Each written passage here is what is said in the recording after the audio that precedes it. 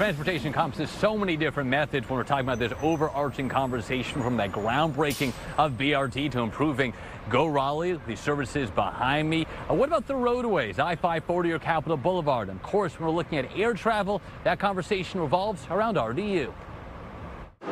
14.5 million customers that actually came through RDU last year, a record number for us. Now the question, how do officials anticipate keeping up?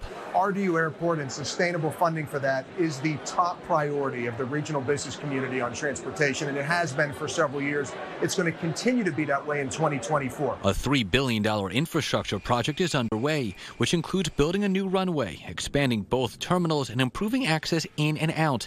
That last part the focus of an ongoing study being led by NCDOT to look into expanding BRT to the airport. The runway should take about 4 years to construct, while those terminal upgrades will likely go into effect in the early 2030s. Lots of people moving in here because of those jobs. Lots of people moving in here just because of great quality of life. And so we've got on both sides, not only leisure customers continue to grow, but business grows as well. That impact felt just recently, with Congresswoman Deborah Ross pointing to Kempower's $41 million investment in Durham County. And they came here in particular because the airport is so close to where they are. And you know where they fly through? Iceland.